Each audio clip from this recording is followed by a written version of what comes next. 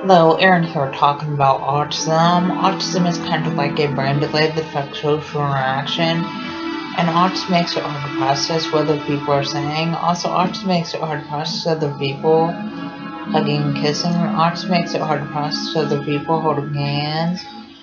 Also, just to let you know, autism makes where people are anxious when large crowds and loud sounds.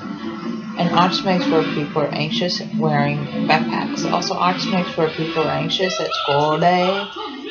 And autism makes where people are anxious on the school bus. Also, autism makes where people are anxious when fire alarms go off at school. And autism makes where people are anxious eating at the school cafeteria. Also, just to let you know, autism makes where people have a hard time tying shoes and buttoning shirt collars. Also, the signs of autism are lack of social skills, lack of eye contact, lack of speech, and lack of communication. And when people act up at school, that's a sign of autism.